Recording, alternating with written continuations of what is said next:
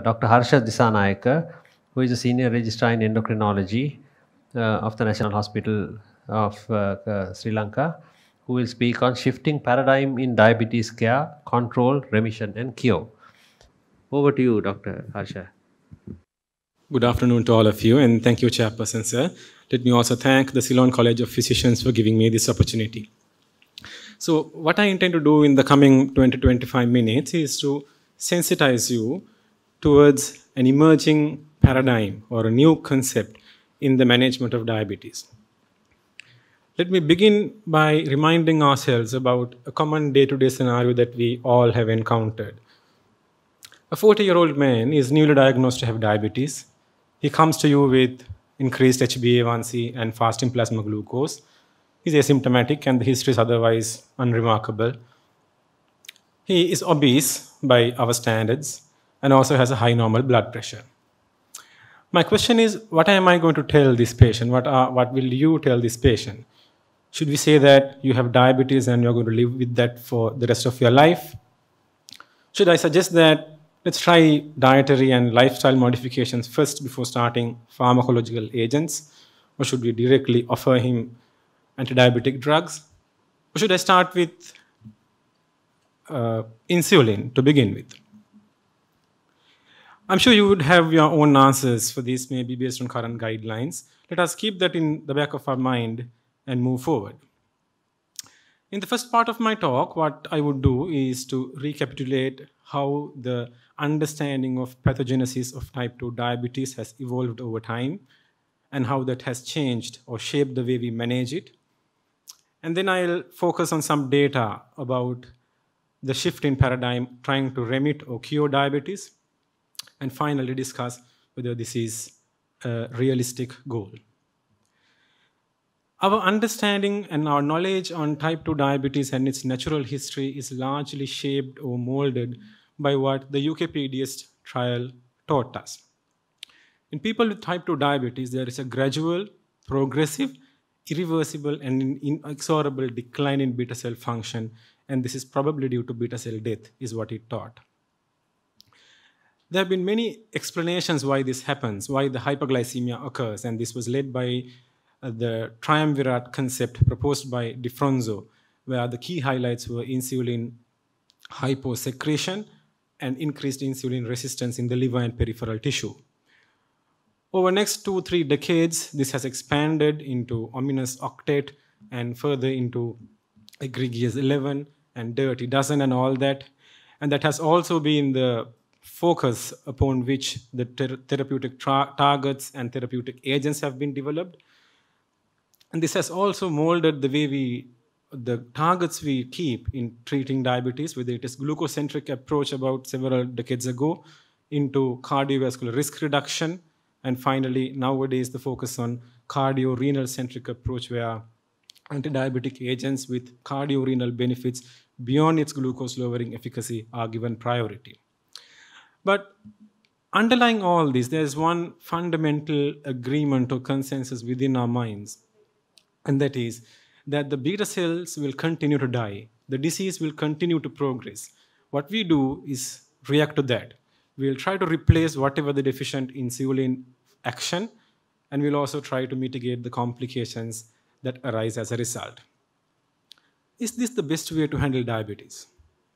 A different angle to the question, or a different perspective, was first explored by a group of researchers as long as 3.5 decades ago from today, where they studied 10 individuals who had type 2 diabetes, who had failed to control on sulfonylurea therapy, and they put them on intensive insulin therapy for 3 months. And what they observed was, interestingly, the insulin requirement declined by nearly 40%.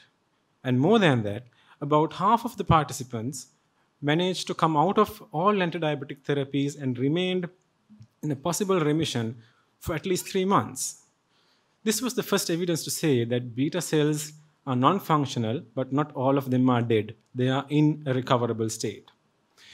These findings were replicated in several other small-scale studies using intensive insulin treatment strategies, and they showed that the beta cell function can be increased by about 13%, and even the insulin sensitivity can be improved by about 43%.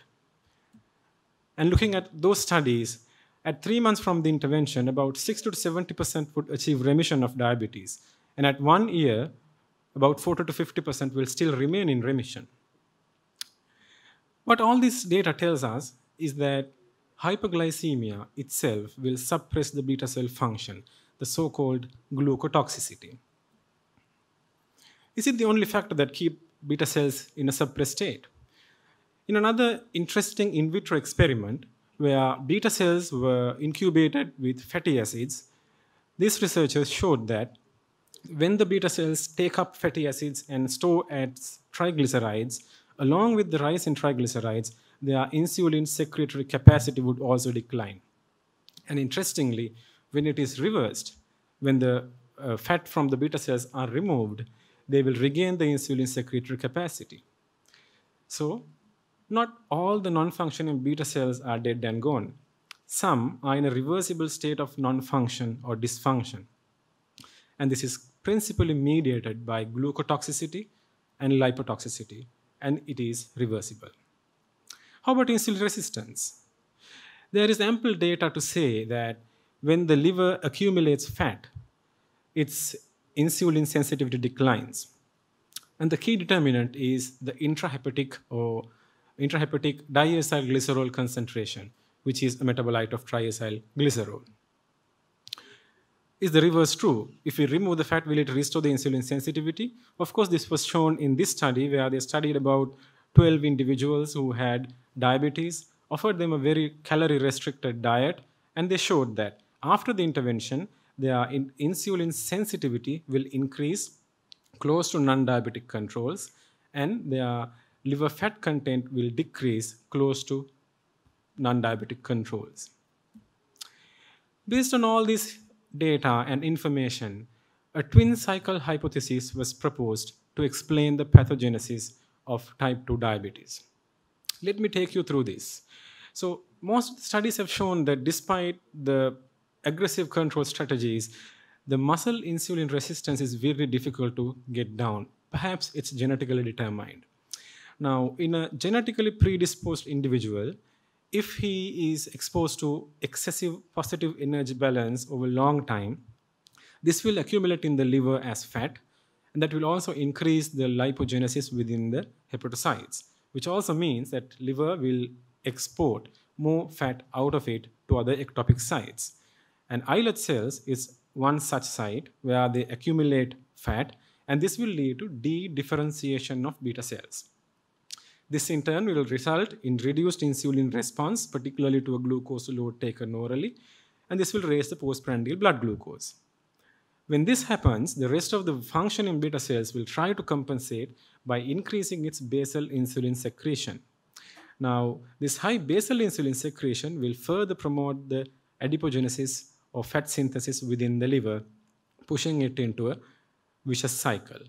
And the rising glucose will impart glucotoxicity and further de-differentiate the beta cells, driving another vicious cycle in the pancreatic beta cells. So these two vicious cycles will operate in tandem and will grind forward until such stage where beta cells are non-functional enough to cause overt hypoglycemia, where we diagnose diabetes. Now, why does beta cells de-differentiate in the face of metabolic stress? What is thought is that what is shown in orange is a differentiated beta cell that is producing insulin. They fare poorly when they are faced with metabolic stress compared to its precursors or alpha cells. So in the face of metabolic stress, that is glucotoxicity and lipotoxicity, these beta cells will de-differentiate into a precursor beta cell which is not secreting insulin.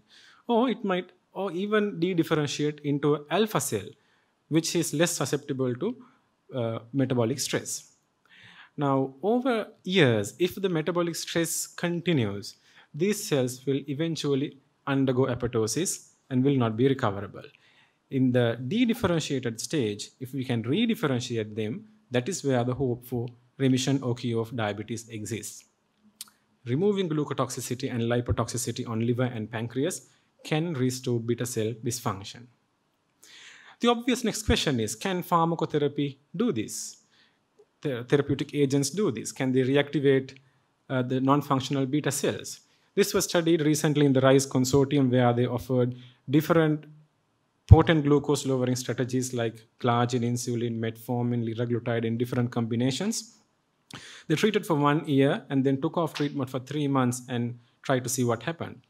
Importantly or interestingly, the BMI declined, the HbA1c declined, even came into non-diabetic range in some, but soon after it was discontinued, they rapidly returned to where they started. Same was observed for beta cell function. It soon returned to what it was in the baseline once the treatment was discontinued. Currently, existing pharmacotherapies can improve beta cell function, but effects would last only as long as the treatment is continued. We need a better solution. This is where bariatric surgery and the data from multiple cohort studies as well as randomized control trials come in, where there is an encouraging number. It's 60% of individuals with type 2 diabetes who undergo bariatric surgery or metabolic surgery will achieve remission of diabetes. Is that the answer for the question? Obviously, we know for multiple reasons this is not something practical or feasible, and these are those reasons. But if we closely look at what really happens after bariatric surgery, I would have imagined that they lose weight so their insulin resistance would go down, and that's how they would remit diabetes.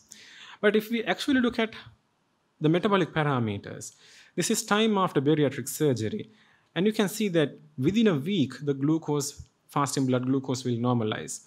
Within a week, the hyperinsulinemia will start to come down, and within a week, the insulin sensitivity virtually normalizes and then stabilizes.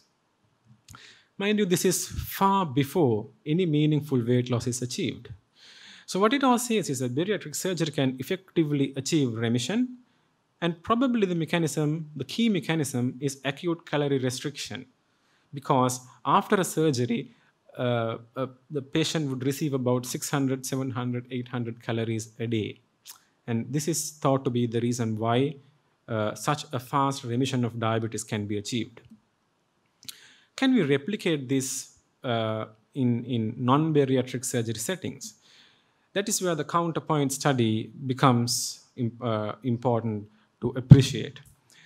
This study examined the effect of hypocaloric diet of about 600 to 700 kilocalories a day in 11 participants, and they showed the findings very similar to what the bariatric surgery showed. Within a week, fasting blood glucose normalizes, hepatic glucose output reduces, and the hepatic fat content reduces, all in parallel. They also looked at the beta cell function. The first graph on your left shows the normal controls beta cell response, where there is a first phase and then a delayed second phase of beta cell response. In diabetic individuals, the first phase is totally blunted, totally absent, and the second phase is blunted.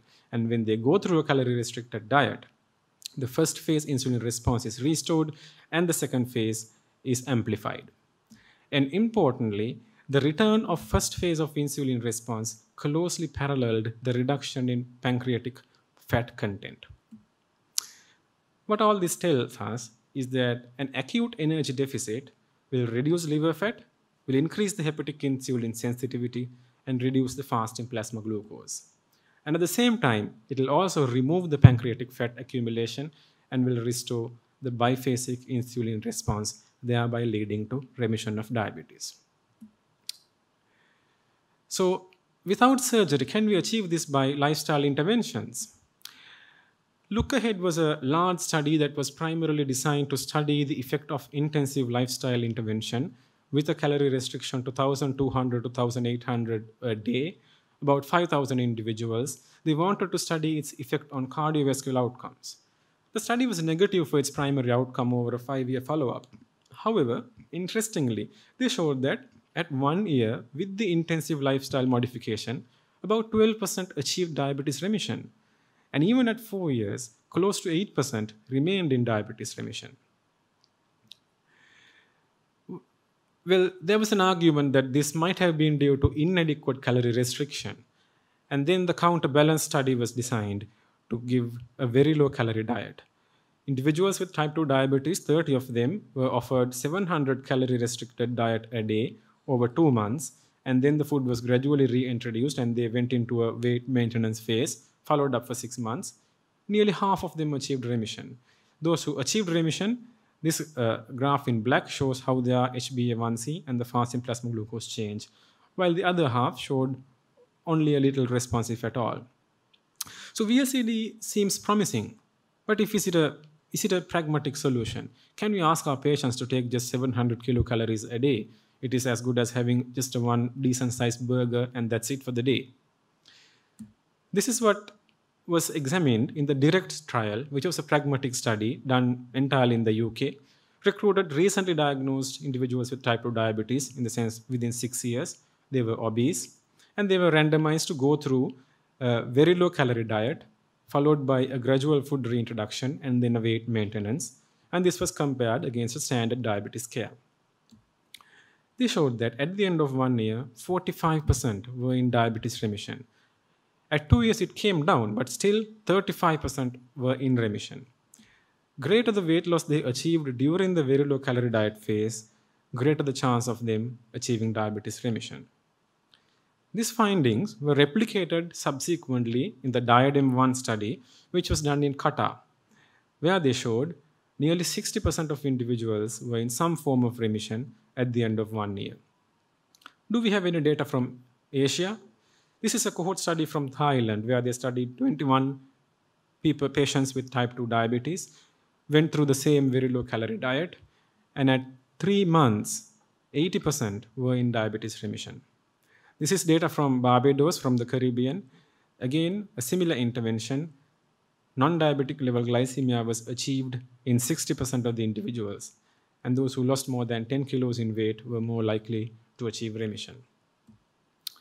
So VLCD seems to induce diabetes remission, and that is feasible in primary care setting because, as I said, both DIADEM and DIRECT were done in primary care setting, of course in a different healthcare setup compared to that of ours. There's another obvious problem that we need to acknowledge, and that is not all will respond. If you look at the data from Counterbalance, where they studied 30 individuals, let's look at this closely. Both the responders as well as non-responders lost weight to a same degree. The amount of liver fat they had at the end of the intervention was similar in both responders as well as non-responders. And it was pretty much the same when it comes to pancreatic fat. But what was remarkable is responders restored their first phase insulin secretion to a much higher degree than the non-responders. And this was replicated in the DIRECT study. Weight loss, liver fat reduction, pancreatic fat reduction, all were similar in responders as well as non-responders. However, recovery of first phase of beta cell insulin secretion was the key determinant or the key difference. Can we understand it based on this diagram? Now, in the face of metabolic stress, beta cells will de-differentiate. They are non-functional but can be recovered. And we know that to restore the first phase of insulin response, we need a reasonable number of beta cells to do that. So if the cells are in this recoverable stage, then there is a chance to reverse them back to functional stage. But if they have progressed to death, there is no chance of recurrence. So individuals who had enough number of dysfunctional cells which can be recovered were more likely to achieve remission, despite of achieving the same level of weight loss, same fat reduction in liver and pancreas. If the cells are dead and gone, this is not going to be feasible. Higher the number of reversible dysfunctional beta cells, greater the chance of remission. The other obvious question is, or the problem is, relapse. Even with bariatric surgery, over years, a proportion of individuals who achieve remission will relapse. And this is closely related to the degree of body weight regained after the initial weight loss. So what is important there is to keep the metabolic stress away, prevent weight regain, and keep glucotoxicity and lipotoxicity away. This needs a lot of commitment from the patient himself, as well as his close family and surroundings, as well as from healthcare providers and healthcare systems perspective. Is there an easy way out? Can we induce redifferentiation of beta cells by pharmacological means. This is an area of extensive research. The entire transcriptomes of beta cells in their different stages of maturation have been mapped, and strategies have been developed to target and deliver a therapeutic agent to the dedifferentiated beta cells. But how to manipulate the transcriptome and how to reverse and regain the beta cell function and cause redifferentiation is still a question unanswered, but an area of intensive research. That brings me to the end of my presentation, and let me summarize and say that beta cell dedifferentiation is central to the pathogenesis of type 2 diabetes. Their redifferentiation is the key to achieve diabetes remission. This can be done by a significantly calorie-restricted diet or by metabolic surgery. Its sustainability, of course, is still challenging. Whether pharmacotherapy can be developed to achieve this task for us remains a question to be answered in the coming years and decades. Going back to where we started, if at this point you can identify something wrong and something right about each of these statements, I think I have achieved my objective. Thank you very much for attentive listening. I would be happy to take any questions. Thank you very much, Harsha, for that excellent presentation. I think we have time for questions. Harsha, it's an excellent lecture. Now we are talking about this obese diabetics. Now, does this apply to the lean diabetics as well? Do we go for the weight reduction there as well? Thank you for raising that question. So the question is whether this can be done in those who are not obese. If you look at the data on VLCD, all studies recruited participants with a BMI of at least 27. So this has not been studied in those who are lean. That is actually one of the limitations, because some of our patients might have already lost weight by the time they come to us because of diabetes itself. So there is no data to say that this will work in such individuals. Thank you, Harsha. That was very interesting. Any data from Sri Lanka? Have we tried something similar? Do you know whether it will work for our population? As you said, it's a different setting. So yeah. So we actually do not have our own published data. But as a fact, I'm aware that some patients in some settings may be put on this, and there are some promising results coming out. There are several challenges that we have to appreciate when we try to apply this strategy to our setting. One is, as Sir raised out, it is limited to only those who are obese. The second question is, if we look at the participants in studies in other countries, on average they weighed about 100 kilograms. And their average calorie requirements were in the range of 2,000, 2,100 a day. So coming to 800 from 2,100 is a significant reduction. But if we look at our build and our calorie requirement, in an average female, probably that's about 1,500. So if you try to achieve the same percentage reduction, that's going to be impractical. And we do not know whether bringing it down to 800 would still have the same effect. So there are a lot of unanswered questions, and probably it's an area worthwhile to explore. Yeah, there are about 3 questions. Yes. Coming to the Zoom chat box, can we apply moderate exercise to restore beta cell function by burning fats? Right. So moderate exercise does improve beta cell function. There is data to say that. But I'm not exactly sure whether it is being asked in the context of a very low calorie diet. If that is the case, it is not advisable to start both very low calorie diet and exercise of any intensity together. Because once a calorie intake is restricted to 750, 800, it's very difficult for an individual to tolerate any exercise. Another problem of introducing exercise early is that would lead to compensatory overeating, which is going to disrupt the very low calorie diet. That's why they say start with very low calorie diet, achieve a weight loss, then with the gradual reintroduction of food, start a gradual escalating program of exercise. And again, they're asking, what is the place for using empty calorie foods for restoring beta cell function? Right. Empty calorie food? Yes. What is the place for using empty calorie foods for restoring beta cell function? Right. So I honestly have not come across any data about this, any research publications on this. But I suppose if it is used to induce satiety without giving calorie, as long as the total calorie intake for the day is restricted to whatever the target, that should work. But actually, I'm not aware of any published data on that. The last question is, when a diabetic patient gets remission, do we stop insulin therapy? So diabetes remission is defined as a state of non-diabetic glycemia without the need for any anti-diabetic medication, which includes insulin. So there is debate over the diagnostic criteria as well. ADA, EASD proposed that they should be off treatment for 6 months to say that the patient is in remission, whereas most of these studies labeled remission if they are in non-diabetic glycemia for 2 months. So the answer to that question is yes, they should be off all glucose-lowering therapies to call one is in remission.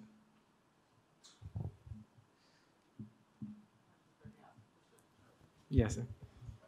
Each of patients in our setting are actually obese, diabetic patients. Have you any idea, like obese or overweight?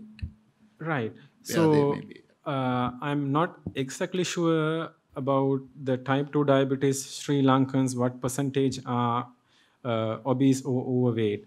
But in general, I know the last prevalence data on diabetes from a national, reasonably national-wide came in Sri Lanka Diabetes and Cardiovascular Study in 2006, and that was overall about 11%. But in some recent small studies in Colombo, this is even about 25%. Obesity prevalence is also was in a similar range, about 10-12% in at least in urban settings. But I'm not exactly sure among diabetic individuals how many were obese.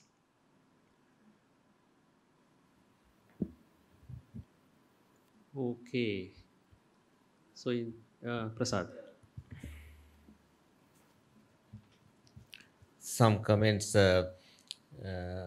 So actually, we had been practicing this remission for a while, and quite a significant number of patients, particularly if they really commit themselves, can remit. And two questions that you all raised, that is, one thing is weight loss.